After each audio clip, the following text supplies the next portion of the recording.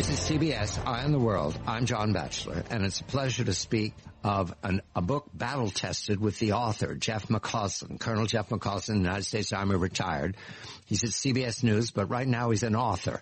Battle-tested is about Gettysburg leadership lessons from 1863 for 21st century leaders, and their lessons in all directions. We now come to a conversation and a meeting of the minds between James Longstreet, the Corps commander, a veteran Corps commander, they're all veterans of West Point and the Mexican War, and Robert E. Lee. And the question is, on the second day, having not overrun the Union forces on the first day, through the night, the Union has arrived and created what is called a fishhook from Gettysburg south along Cemetery Ridge to Big and Little Round Top.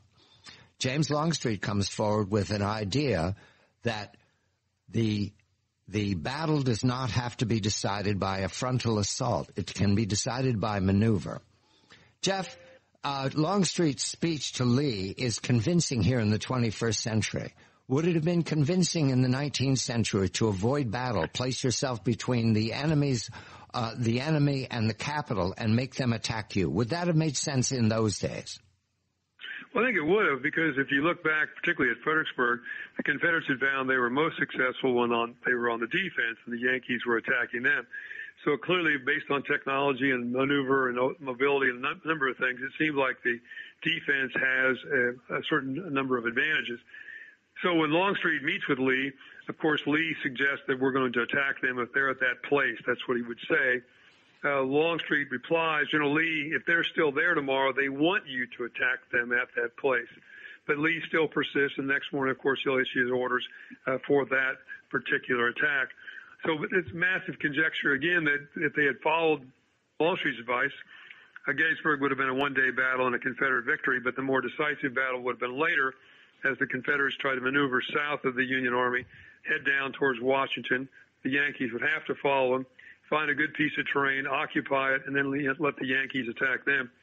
Well, in some ways that sounds persuasive. Don't forget, one of the problems that Robert E. Lee had was Jeb Stuart is absent. Jeb Stuart, his cavalry is missing, and they've been off on a long raid and have lost contact with the main body.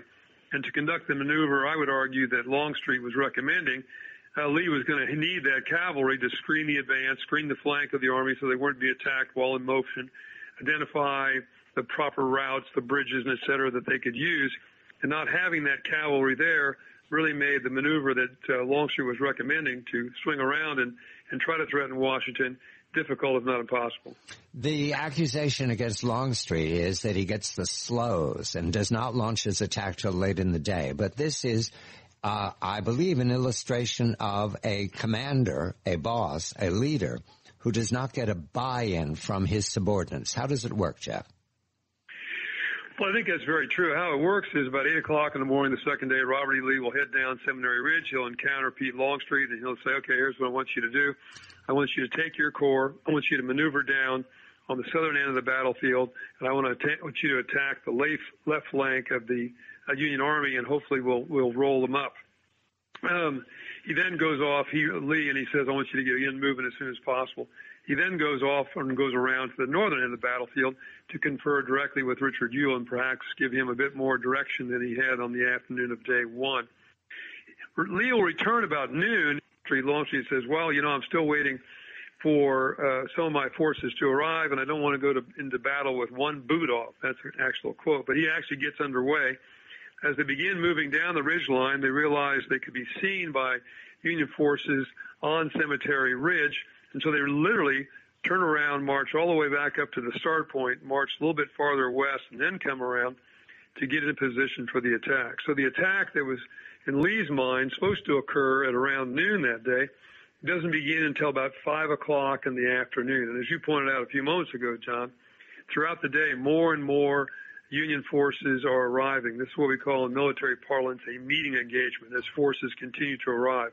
And as they arrive, that fishhook, it continues to extend farther and farther south, ultimately to the point where we have Union forces now on Little Round Top at the very, very southern end of that Union line.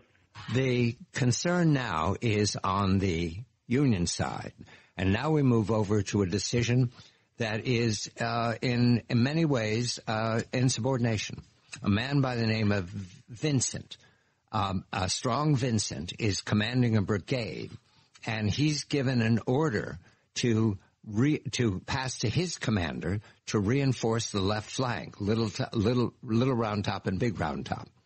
And he cannot find his commander. He's been ordered to march into Longstreet's combat in something called the Peach Orchard or the Wheat Field. However, he decides on his own that since he couldn't secure the left flank of the battlefield for the Union, he's going to do it himself. Jeff, this is an extraordinary moment. He has no permission from his commanders. He takes it entirely upon himself. And as you mentioned, if he hadn't been killed in the combat, he might have been court-martialed. It's very possible. I mean, this is all created in part because of another Union general, Corps commander, by the name of Dan Sickles, who's the only non-West Point Corps commander on either side. Extraordinary figure in his own right. He's a Union general because he's a politician, and Abraham Lincoln had realized one way to keep the Democrats in the war was make some Democrats generals, and Sickles was one who got the nod as a general officer. Sickles' Third Corps arrives on the southern end of the line, but he thinks that there's better terrain forward of the line, so he advances his troops, as you suggest, John, to the wheat field and the peach orchard. He does that without direction from Meade or even informing Meade, the overall commander. This places a bulge in the Union line and actually a gap between Sickles' northern unit and the most southern unit on his flank. And suddenly, of course, the Confederates attack, and he is decisively engaged. And that's when the General Sykes' division that Vincent is part of gets an order to reinforce that left flank, which is crumbling, which is Sickles.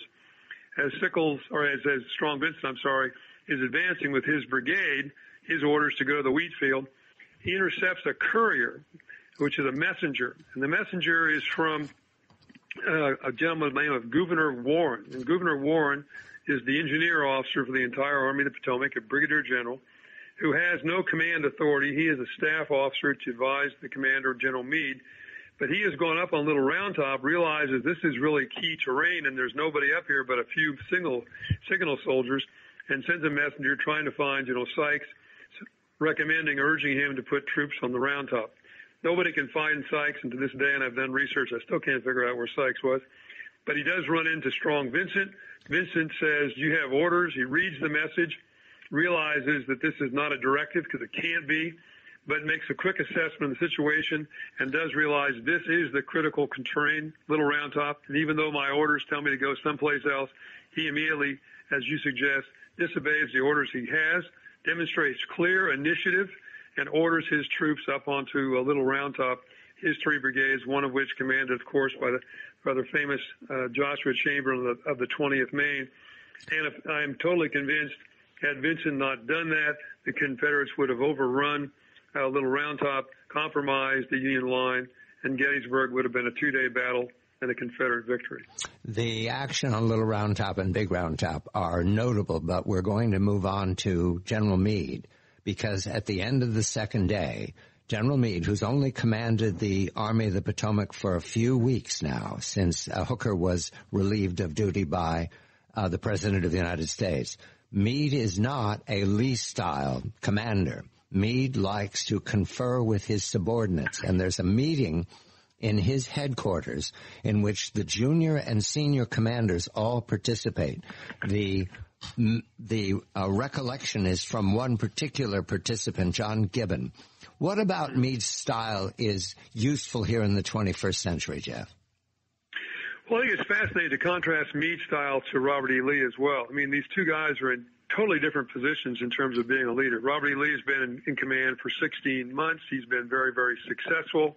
He was widely known in the Federal Army, was famous, was offered command of the Union Army at the onset of the Civil War and turned it down to return to the Confederacy. So he's really kind of a rock star. He's kind of an icon. Meade is placed in command of the Army of the Potomac 2 days before the battle. He receives the directive from the President on the 28th of June when he's woken up in the middle of the night and told he's now in command. So he's a rookie. He's just now in command, and he suddenly realized he's been elevated from being a corps commander, and he's leading his peer group. And a number of the people that he is leading, some of the other generals, a couple of them actually outrank him by his day of rank. I'm sure a number of them thought they were a whole lot smarter than Meade. So Meade's in a very different position vis-a-vis his immediate followers. And as a consequence, I think he has to build a certain amount of consensus. You know, we like to use, John, in the book, a definition of leadership provided by Dwight Eisenhower, that leadership's about deciding what has to be done and then getting others to want to do it. And so Meade takes the time that evening to have the meeting you described to try to build consensus, which he does for the Union Army to defend on the third day. Now, frankly, from some of the things he had written, and I've talked to a number of historians, I'm pretty well convinced that's what Meade was going to do anyway. But he felt a need to build that consensus, particularly because he was new in command. It's interesting to contrast that again to Robert E. Lee on that fateful night, one of the most fateful nights, I think, in American history. Lee doesn't see hardly anybody. He goes to his headquarters. He contemplates his plans to himself, keeps his own counsel in determining what he's going to do. And he couldn't contrast this differently than what Meade does. Meade actually considers three alternatives through his generals. Should we stay? Should we retreat? Or should we actually attack the Confederates on the third day?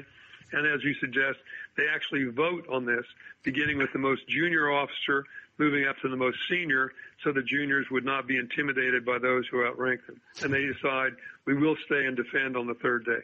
The third day of the battle. Battle tested. Gettysburg leadership lessons for 21st century leaders. Jeff McCausland, Colonel Jeff McCausland, United States Army retired, is the author. This is CBS Eye on the World.